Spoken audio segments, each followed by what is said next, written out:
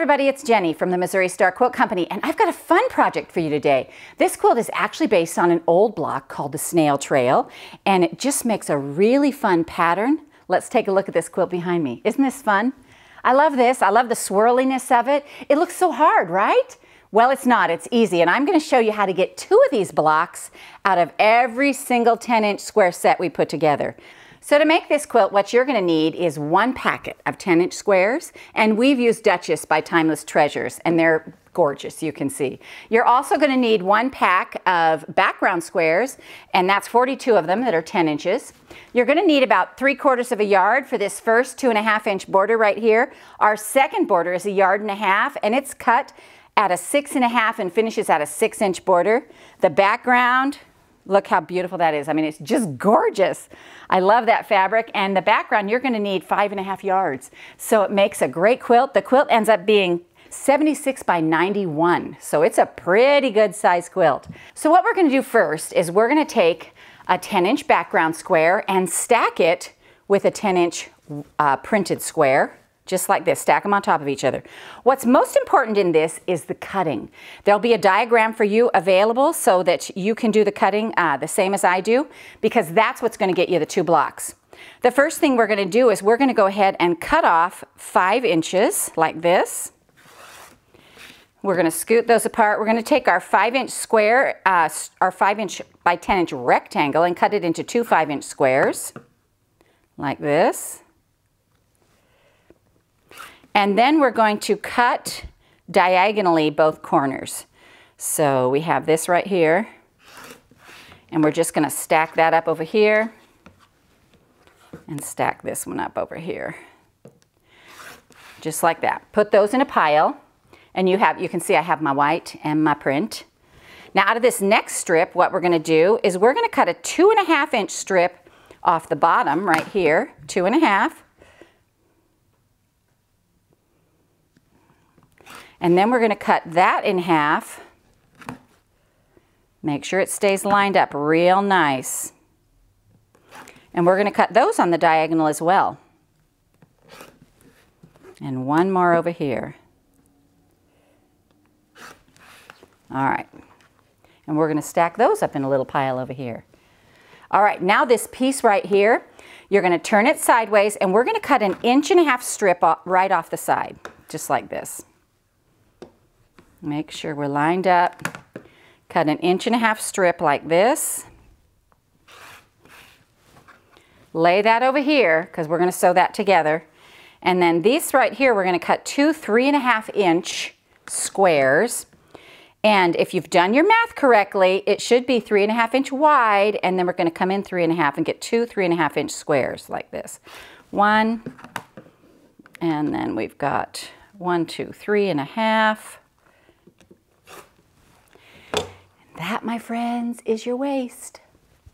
Pretty good, huh? All right, so let's cut these diagonally as well, because we got to get ready. Stack these up right here. All right, so now our little strip right here. And if you want to speed things even more along, you could have put those 2 pieces right sides together so this was ready to go. And that will help you as well. I got to where I did that after about the 20th one, you know. So now we're going to bring this to the sewing machine, and we're going to sew 1/4 inch right down the side of this. And let me make sure my pedal's here. There we go. And we're just going to sew 1/4 inch.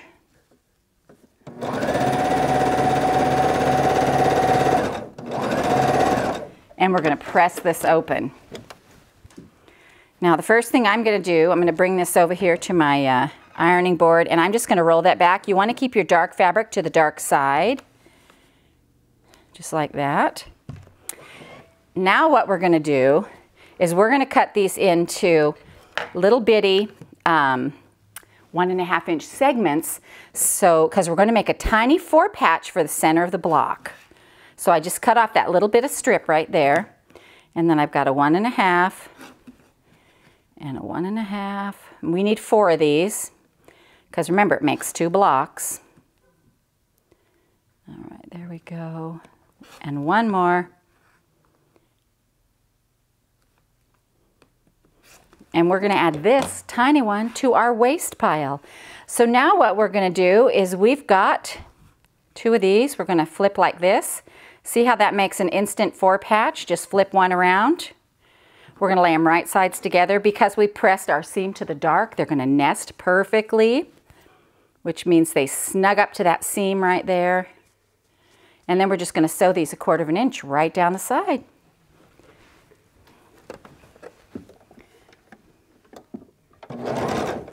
All right, now let me make sure this is nice and straight. When you're dealing with smaller pieces, it is a little more important to pay attention to where things are lining up and what things are doing, because it's less forgiving. You know, when you have a bigger piece, it's a little more forgiving. And this, you just want to make sure it's right. All right, there we go. And we're going to cut these apart, trim off our threads, and we're going to press them open. And we'll see how good we got them. Ooh, that one's pretty. Because this is the center of your block, you want this to be pretty good. And this one is also pretty good. Alrighty. Now we have our little 4 patches. And I'm just going to work on 1 block. Just know that you can make 2. We're going to take our smallest set of squares, and then we're going to start adding them to the side. So each block gets 2 of these. And the first thing we're going to do is, there's a few little tips here. Make sure always when you're putting your blocks on that your print is up to the top left. It doesn't matter that it's that way. It matters that you're consistent, that it's the same every time you sew a block.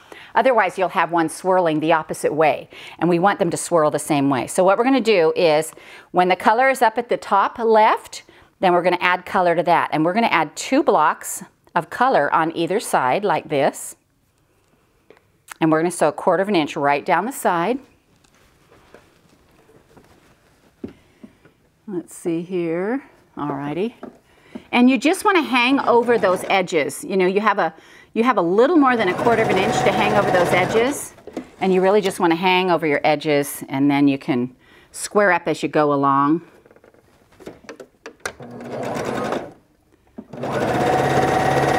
We're going to press these out.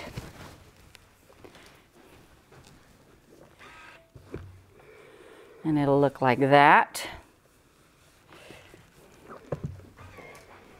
And then over here to the other side, I'm going to trim off these little dog ears and my threads. And then over here, you can add your white ones on right here. So just like that, you're going to make sure they fit. Just like that. If you want to be really careful about it, you can actually finger press this little square like this, fold the ends together, make a little crease, and you'll know that that line lines up in the middle of your square. So we'll sew that on.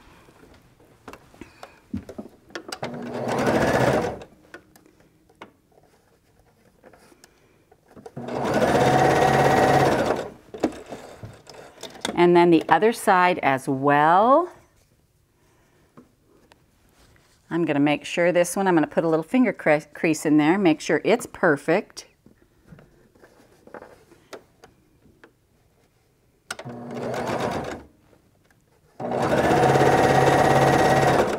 There we go, and we're going to press this open.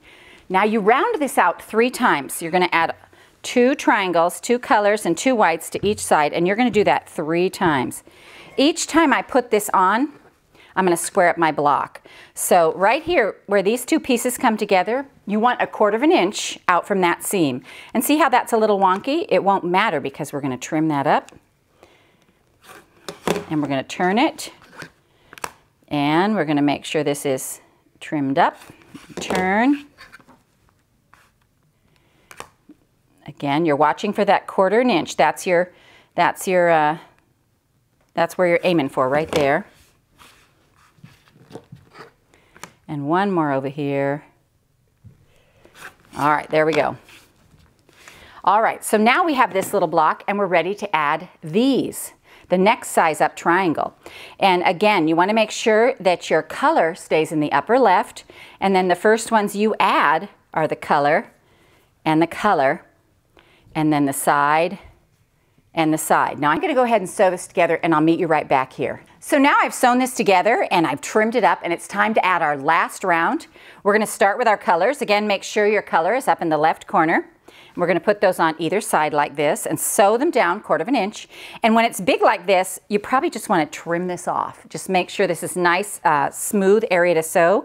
And then you can add your side pieces like this and sew those on. So that is your finished round. It has 3 rounds and I have one over here that's almost done. So let me bring that one over here and then we can take you home on this one. So here's our last. See, we got one more block to sew in over here, and you can see that I've trimmed this off, so then I'm going to lay this block here like this, and it should just hang over 1/4 inch on either side right here. And then we're going to sew that one on.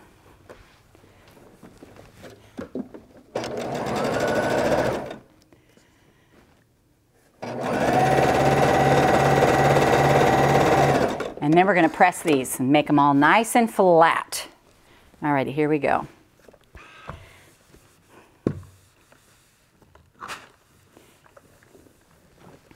Now, if you have any little, any little wonkiness going on here, just trim it up.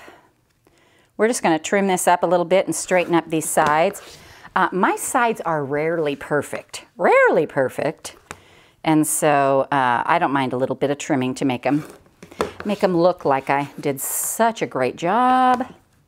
Here we go. One more after this. Grab those out of here.